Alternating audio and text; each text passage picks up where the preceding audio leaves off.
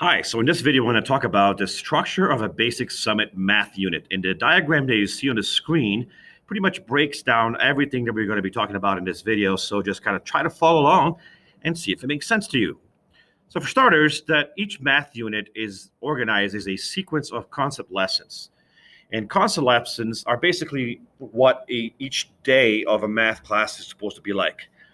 Now, that is going to be centered on solving problems and often working collaboratively between students and teacher to create solutions for these problems using strategies that students come up with and then share with each other to construct an overall summary of how to approach it. It may seem like the students figure it out, but yeah, that's kind of the idea.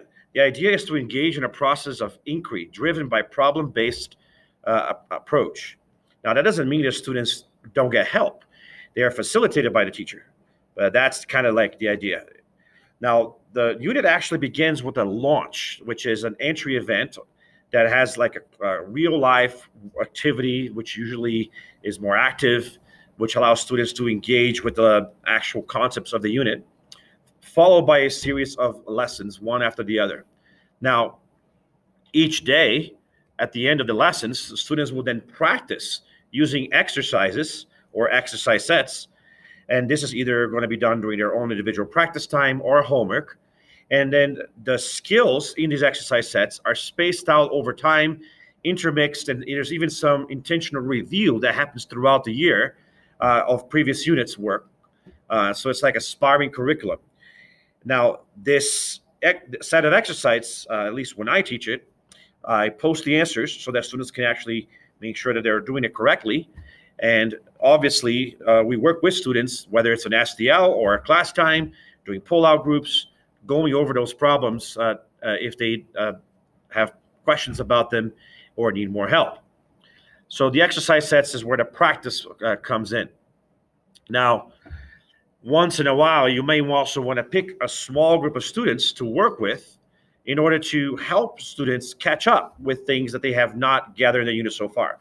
Once again, whether that's a portion of the class time or whether it's done during STL or a pull-out time during the school day, the important part is that you're going to be targeting certain students that needs help.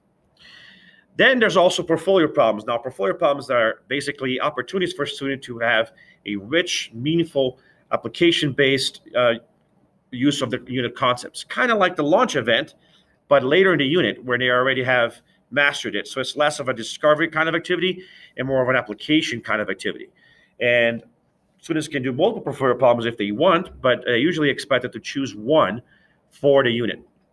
Now, as the students go through each of the lessons, every once in a while, they have to engage in what's called a focus area.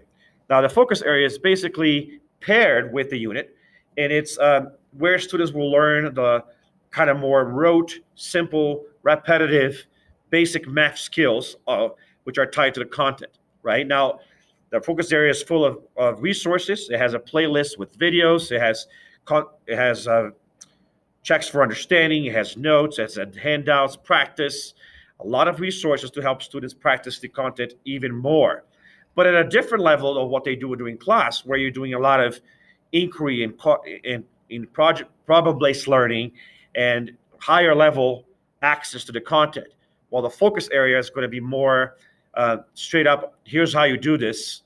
This is a basic math problem and iterative steps that you have to do to actually get to the solution. The end of unit assessment is when students actually demonstrate that they have mastered the unit content in a final assessment where they actually have to face problems just like those that they had to face during class time. So there'll be higher level problems. Now, before the end of the unit, students will usually have to face cool downs. Now, cool downs are basically kind of, I think of it as quizzes or checkpoints for a normal project. These are just little checks that students will perform at the end of each unit to make sure that, not each unit, each lesson or every set of lessons, to make sure that students are in the direction of a good result by the time they get to the end of the test. So again, students learn math concepts in a lesson in a problem-based approach. And at the end of each of those lessons, they engage in cool downs, which are used as a formative assessment to tell them how they're doing towards the unit of assessment, which is the final grade. It accounts for most of their grade, 70% of their grade or so. 10% of their grade also comes from work that they do doing math portfolio problems, where they choose a problem to apply, and they usually halfway towards the unit, and then towards the end of the unit, again, they will start experience those. This is paired with exercise sets, which are allowing them to practice the work at home, pull out guided math groups to help students catch up with their understanding if they're struggling, and focus area work, which also helps review the content at a different kind of level.